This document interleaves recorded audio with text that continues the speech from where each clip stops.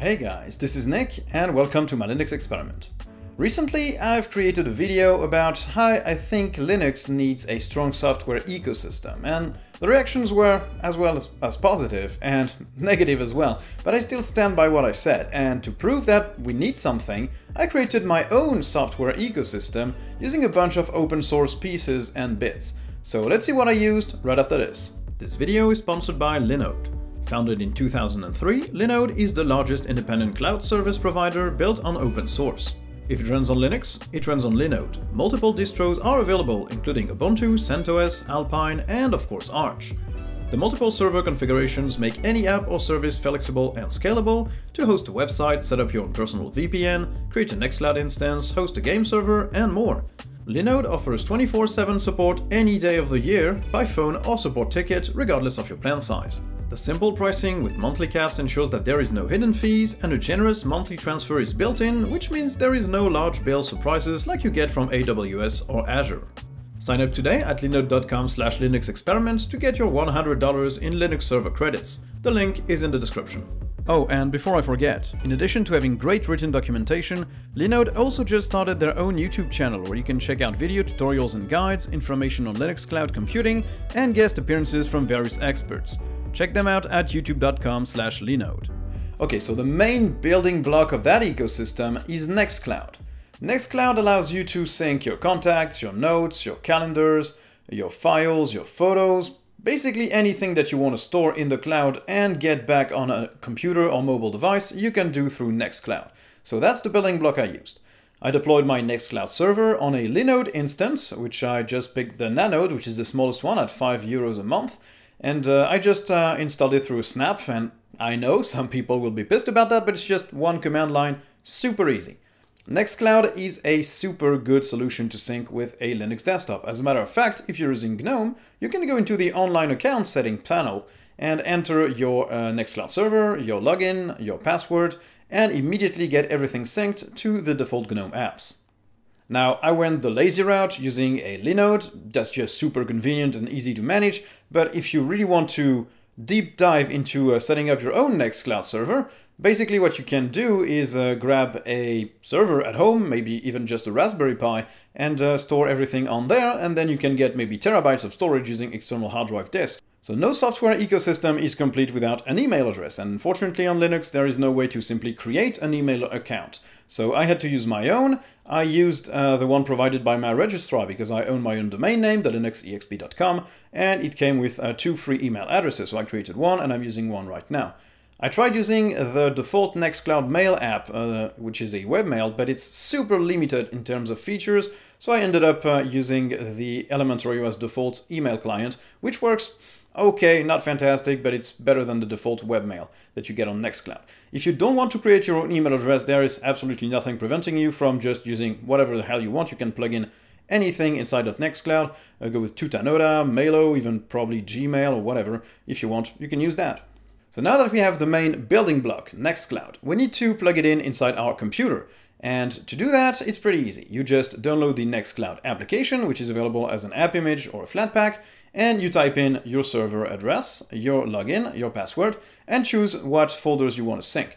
Now, basically by default, it syncs everything into a single Nextcloud folder, which is not to my liking. I like using the default documents, pictures, music, etc. folders that you have set up when you create a new user account on any Linux distro. So what I did was create folder sync connections. This is something that Nextcloud allows you to do, and it basically maps the contents of one of your folder, any folder on your local hard drive, to a folder on Nextcloud. This means that my documents are not stored in /home nick Nextcloud documents, they're stored in /home nick documents, and the contents of this folder is automatically mapped into the Nextcloud documents folder. So I can find them back inside my cloud, or I can just re-download them to any other computer through the Nextcloud app. That's for the files. Now I also sync my calendars, and this process is easy if you're using GNOME, just use the GNOME online accounts. I was using Elementary OS, and I'm still using it, so I had to input the DAV server address manually. This is pretty easy to do. You just go to your Nextcloud account, you go to the calendars, you have a copy link option inside of the little 3-dot menu next to your calendar. You copy that link, You plug it into any calendar app, basically they maybe all support that, and it's going to pull in your calendar once you've logged in with your credentials, your Nextcloud credentials. So it was pretty easy to do. The ElementOS calendar is sufficient for my needs, not the most advanced one, but it looks good, it works well, I don't need anything else. I also sync my notes through Nextcloud to my computer, and this is an interesting thing. I didn't find an application that could open Nextcloud notes easily and that integrated well with ElementOS. There are plenty of options that can sync with it, but none of them felt native or good. So what I did is just notice that Nextcloud, when you create a note inside the Nextcloud web application, it just creates a file, an individual file for that note. So you can navigate to your Nextcloud Notes folder and open any of those files with any text editor of your choice. So you could use Quilter, you could use ElementOS Code, you could use gedit, you could use Kate if you're on KDE. Whatever you want to use, you can just open that file and start editing it. And when you save it, the Nextcloud app will automatically sync it back to your Nextcloud, let's say, central server. And what's even better is that if you create categories for your notes, you just create a folder, put the files in it, and Nextcloud will automatically detect that as categories, and this will allow you to organize and filter your notes. That's pretty cool. I also sync my contacts through Nextcloud, but that's pretty useless on the desktop side because I don't have a desktop contacts app. I don't need my contacts inside of my desktop. So yeah, they're synced inside Nextcloud, but I don't really use them. And the thing I don't sync with Nextcloud yet is tasks. And there's a very simple reason for that. I use Planner. Planner is an awesome ElementOS app that lets you manage your tasks, projects, and for now it only syncs with a Todoist account. So that's what I'm using because I love this app. They are working on a WebDAV, CalDAV connection. So basically this means that you will be able to sync your tasks to Nextcloud, and once that's done, that's what I'm going to use. But for now, I just use Planner, so my tasks are not synced through Nextcloud. This will probably happen soon. Okay, so that's it for how I get my files back and forth between my desktop and my laptop and my web interface. But how about mobile devices? Now this is where it becomes trickier. Linux doesn't have a mobile software ecosystem or any kind of mobile presence as of yet. You don't have a distribution that you can install on any phone and that will work correctly. You have options like the Librem 5 or the PinePhone, but honestly these are not ready for real-time use, for prime time. Well, at least not for me, and the app situation is just not enough for my needs. So I defaulted to /e, which is a project I mentioned earlier. I'll leave a link to the video, probably in the card up top here, and you can check it out. It's basically a de-Googled version of Android, where they removed everything that calls home to Android, but it still has access to almost every single app from the Play Store, apart from the paid ones, through the Aurora Store, and f-droid. So basically, it's a de-Googled Android version. It's fantastic, I use it as my daily driver, and this is where it gets easy to sync with Nextcloud. The /e system provides default applications that are not Google's. They are actually open source applications that they forked to make them look a little bit better or work a little bit better between them, and they can all sync to a Nextcloud account or to a simple DAV server, WebDAV or CalDAV. And so you have access to notes, to calendars, to tasks, to contacts. Everything will just be pulled back through your Nextcloud account, which is pretty freaking awesome.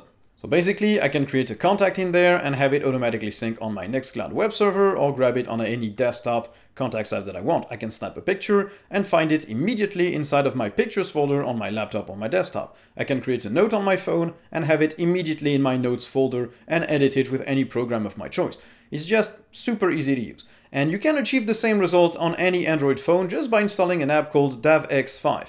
It's paid for on the Google Play Store and free on f-droid. On Android, you can also download the Nextcloud app, which is what I did, which lets you auto-upload your pictures to your Nextcloud account to grab them from any other computer and immediately get them back, and also allows you to download DavX5 directly from the interface if you want to.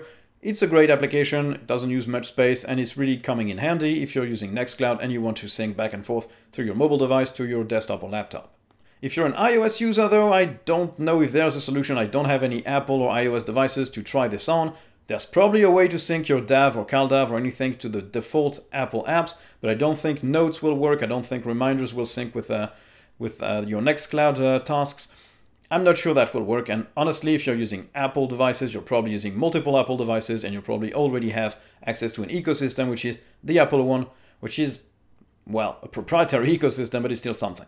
Okay, so now that I can create documents, notes, whatever, and transfer files super easily in automatic syncing between my mobile devices and my desktop and laptop, we need something to integrate the devices a little bit more close. And that's KDE Connect. You probably already know about this one. It's a program you can use on any desktop environment, any distribution, and it allows you to just send files between your phone and your desktop and vice versa. It allows you to receive notifications from your phone on your desktop or laptop and vice versa. It allows you to control media playback through your phone when you're playing music on your desktop. It's just a great nifty application. It doesn't integrate all that well with Elementary OS, to be honest, but you can have a few workarounds that let it work fine. And if you're using KDE, it's native, directly integrated in it. And for GNOME, you have the JS Connect extension, which works pretty well. So give it a try if you don't know about this. It's really a fantastic application. Now, on top of all these pipes connecting my devices and transferring files and interacting with each other, through Nextcloud, I also have a host of online services. I have access to OnlyOffice, which I talked about already in another video. It's basically a Microsoft Office 365 online subscription, but for free, that you can host on your Nextcloud server. It allows you to open files directly from the Nextcloud web interface. You have downloadable desktop editors to edit your files. It's compatible with Microsoft Office and the open document formats. It's a great Office suite. It's nice. If you have Nextcloud 19 or 20, I think you have Collabora Office, which I don't like as much, but works great as well. I can also have video conferencing through Nextcloud, chats even with people that are not inside my Nextcloud account, although that is a little bit more complex to handle and probably a pain for people joining your Nextcloud for the call, but it still exists. I also use the News app for Nextcloud, which allows me to sync all my RSS feeds into Nextcloud as well, and that completely replaced Feedly for me, so that's a plus as well. And you could also sync bookmarks and passwords for your web browser inside of Nextcloud. I use Firefox. I like the Firefox sync and the Firefox account. It's working great. I also have the Firefox Lockwise application on my phone, which is basically my password manager. It integrates well. I don't think I need another solution that I would need to download an extension for. So I'm going to keep using the Firefox account. But if you really want to go all in through Nextcloud, know that these options exist.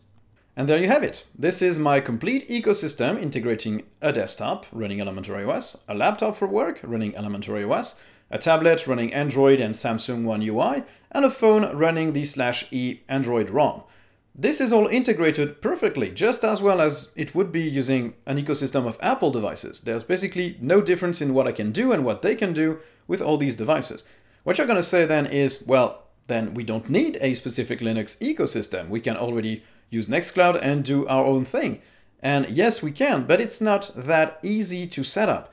It took quite a bit of time to find the applications, to get the sync running, to install everything that I needed, to change the folder sync connections to Nextcloud. It took a while, about a few hours. It's definitely not a one-stop shop and a one-stop login connection. And if I hadn't been using the /E operating system on my phone, it would have been even trickier because I would have to replace all the default applications from the manufacturer or from Google with other things that I would have to look up for myself. And that's a bit complex. And what I was trying to explain in my previous ecosystem video is not that we can't achieve it. It's not that we can't do it, because clearly we can. I just did it.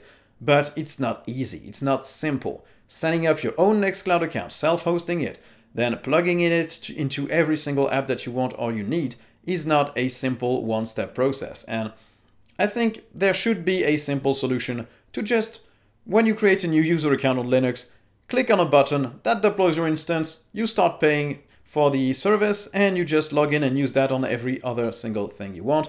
Maybe a one-stop bundle install from Google Play for Android that will automatically install a set of applications that you can sync to. I think it would be a better solution, and it would really make using Linux and syncing Linux into multiple devices a lot easier. And that's it for this video, guys. I hope you enjoyed. If you did, don't hesitate to like or dislike if you didn't. You can also subscribe for more videos like this one. And don't forget to turn on notifications if you do, because if you don't, it's basically useless to subscribe anymore.